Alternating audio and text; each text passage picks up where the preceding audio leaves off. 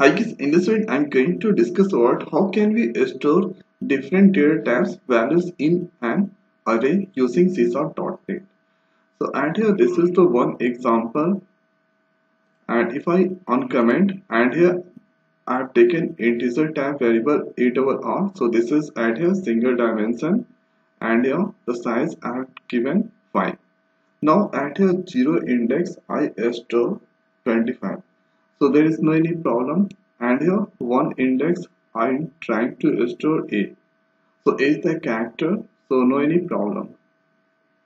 And here but at here when I'm trying to store on to index some string kind of values, so at here getting the error message. So at here the reason of error message cannot implicitly convert a string to integer.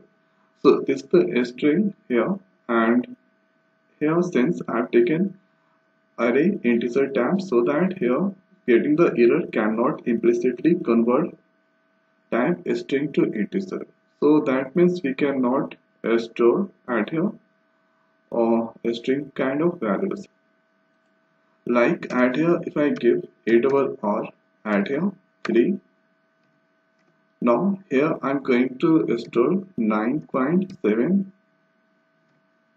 So at here again the error I'm getting cannot implicitly convert double to integer.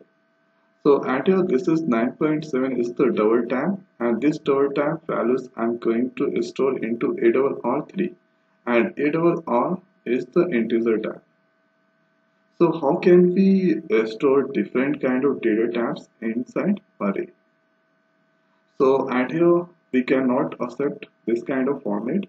So we need to use at here object array concept. So at here about the object, an object array store an element various types elements. Okay. So we can achieve the same things by using object array. So first let's uncomment, and here object obj, and here new object, here I have given the size 3. So at here obj 0 index 25, it's an integer here, or 1 index at here character A, and here 2 index I'm trying to store James. So this time there is no any problem. Or here you can just write obj, and here let's keep the index as 3, and here going to insert 9.7. After we need to increase the size of array. Right at your console class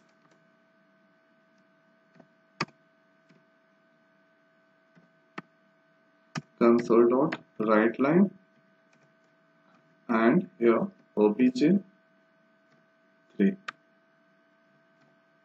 Now after that you can get the output 9.7 also. So this is the one important interview questions. So if interviewer asks how can we insert or store different data type values inside array, so you should say at here we can achieve the things by using object array concept. So at here you can see 25 8 James 9.7, it's a display. So this is the first way, or we can achieve the same things by using at here. We can write same thing object here single dimension $8/r new object, and here directly we can give at here 25 67.9 here string value, and here character, and here this is the double type, and here 1 $8/r 1 by 1 that go to I, and here I printing. Now execute and check the output. You can see 0 index it's a displaying 25, to 1 index 67.9 here, on 2 index James, third A, and here on 4th index this values. So at here it's all on different data types. So this is integer, here double, here string, character, exponential. So by using object concept, we can add here store different type of data values inside array. So I hope guys this video is helpful for you. So now in this video it's over. So thanks for watching. See you next video. Thank you.